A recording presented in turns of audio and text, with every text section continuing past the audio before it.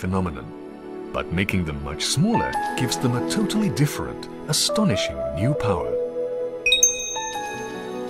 These bubbles are called microbubbles. They have a diameter of less than 0.05 of a millimeter. That's less than half the width of a human hair. Throughout Japan, we're starting to see the introduction of innovative ways to use these microbubbles for efficient purification of water. In this video, we'll take a look at the cutting edge of microbubble technology.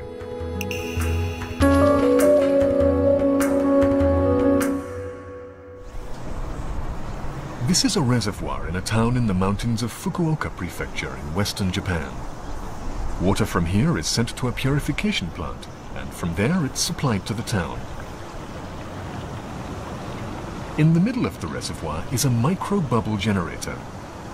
The microbubbles prevent the growth of a problematic phytoplankton called blue-green algae.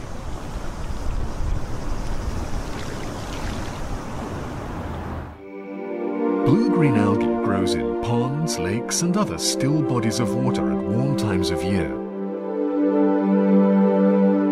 It causes a lack of oxygen in water near the bottom, so the water becomes stale and gives off an unpleasant smell. At the purification plant, filtration is used to purify the water from the reservoir. Without microbubbles, blue-green algae in the water could prevent this process. Here's a model of the filter. The water is passed through sand and gravel for 6 hours. Chlorine is then added to the water to make it fit for household use. Any blue-green algae in the water sticks to the sand on the surface and creates a film, preventing water from passing through. Normally, the sand on the surface is replaced monthly, but once blue-green algae has started to grow, the sand needs to be replaced every 3 days. 3 months after the introduction of the microbubble system, the blue-green algae had almost completely disappeared, enabling a stable supply of clean water to the town. The microbubble generator draws up water from the bottom of the reservoir, adds microbubbles to it, then pumps it out in 6 directions. This process infuses the water in the whole reservoir with a sufficient amount of air and causes the water to circulate, thereby preventing the growth of blue-green algae. So what are microbubbles? To find out, we visited this laboratory, which is conducting research on microbubbles. Let's see how microbubbles form. At first, large bubbles are created. Then we see a white area, which consists of microbubbles. Let's see what happens if the generator is stopped. 30 seconds later, the microbubbles are slowly rising to the surface, and we can see clear water forming at the bottom of the tank. A minute later, the microbubbles are still gradually rising toward the surface. One feature of microbubbles is that they rise very slowly. In the space of 1 minute, microbubbles with a diameter of 0.01 of a millimeter rise only 3 millimeters. The larger bubbles that normally form in water quickly rise to the surface and burst as seen here. Microbubbles move very slowly in comparison.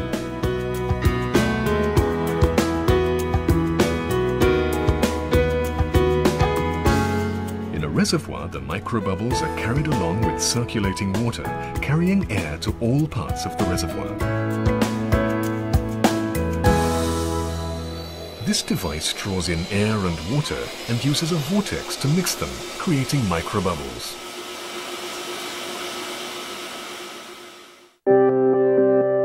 Air that has been mixed using the vortex still comprises large bubbles at the center of the nozzle. As this swirling current emerges into water where there's no flow, the movement of the vortex is abruptly halted.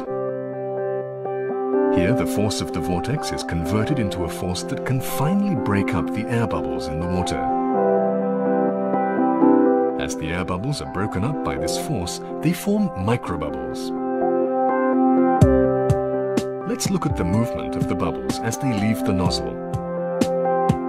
generator has just started up, we can see the vortex that's formed at the nozzle. Bubbles emitted at this stage are still large. As the vortex speeds up, it can no longer be distinguished. At this point, white microbubbles are formed as the vortex coming out of the nozzle encounters the still water and its force is changed into one that breaks bubbles apart.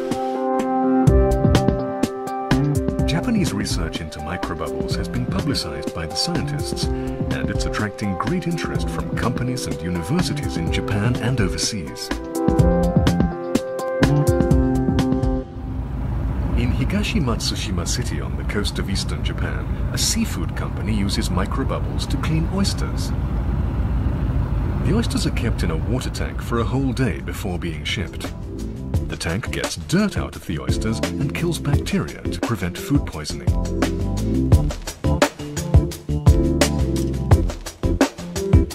Microbubbles are pumped into the tank.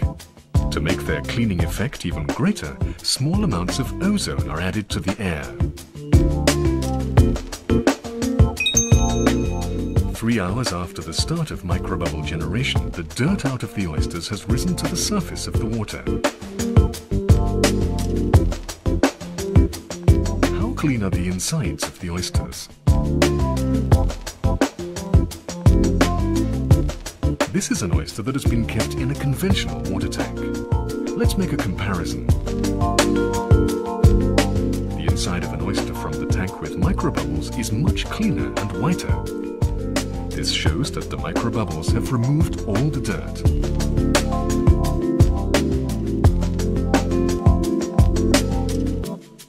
An important property of microbubbles is that they have an electric charge and thus adhere to impurities.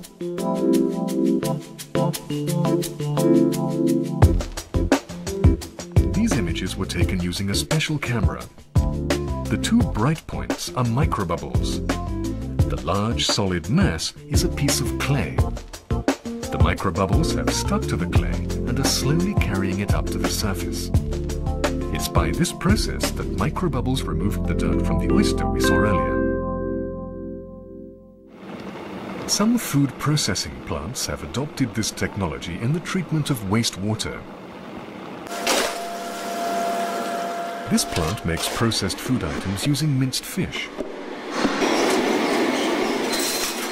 It emits 200 to 300 tons of wastewater each day. The wastewater contains a large amount of oil, so treating it used to be extremely expensive. The most common way to treat wastewater is the activated sludge method.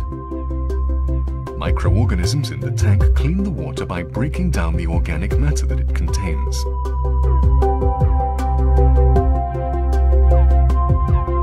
But microorganisms can't digest matter in wastewater containing oil, so this food processing plant originally treated its wastewater using chemicals. An unwanted result was a large amount of sludge that could not be broken down and had to be disposed of as industrial waste. The plant used to produce more than 300 tons of sludge per year. But since it started using microbubbles, it has seen this amount decrease to just 5 or 6 tons per year. The reduction in sludge has meant savings of about $57,000 per year on chemicals and sludge disposal.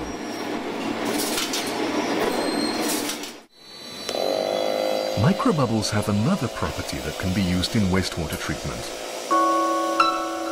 As they slowly rise through the water, they collapse and disappear.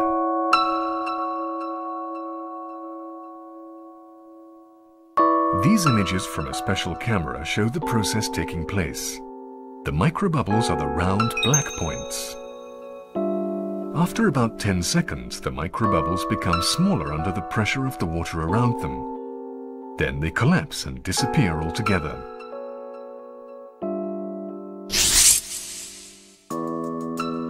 Let's take another look. The microbubbles release energy at the moment when they collapse, and this energy breaks down the organic matter that's contaminating the water. If ozone is used to create the microbubbles, even more energy is released. This is the wastewater treatment room at the food processing plant. How are microbubbles used here? Wastewater from the plant is first stored in an underground tank.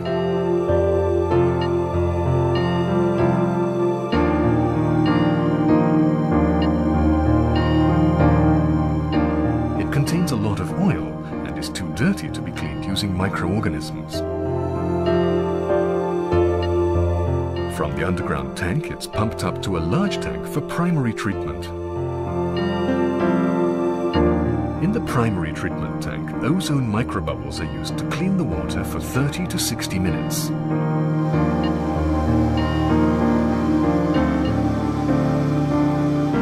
The contamination floating on the surface of the water is sludge, which can't be broken down.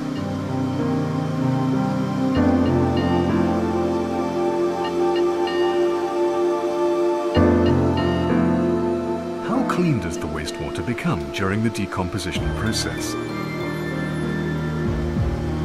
If we compare it with untreated wastewater, the difference is clear. The wastewater then flows to the secondary treatment process, which takes place in 3 cylindrical tanks. In these 2-meter-high tanks, the water is cleaned further using ozone microbubbles. The water has ozone microbubbles blown through it for 15 minutes in each of the 3 cylindrical tanks in sequence.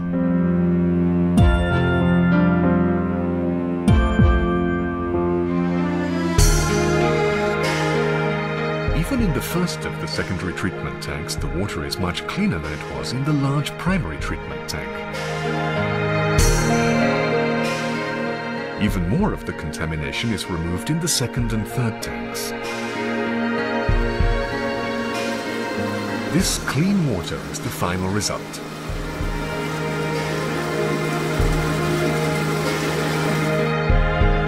These are samples of the wastewater after each stage of treatment, with untreated water on the left and the finally discharged water on the right.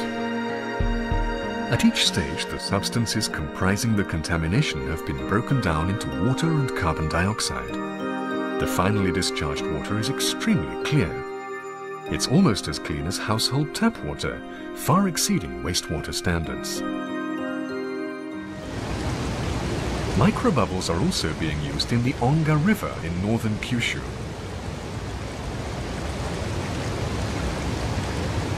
This water is the source of the municipal water supply. The mouth of the river has a 400-meter wide, 4-meter deep estuary weir across it. Blue-green algae used to grow here, and local residents complained that their tap water smelled moldy. Microbubble generators were installed as a countermeasure. There are 6 microbubble generators in all, 3 on each bank at 200-meter intervals.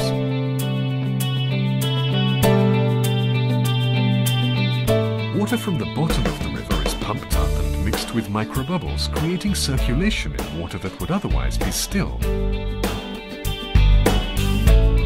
Blue-green algae has almost completely disappeared from the river, and there have been no more complaints about the smell of the municipal water supply.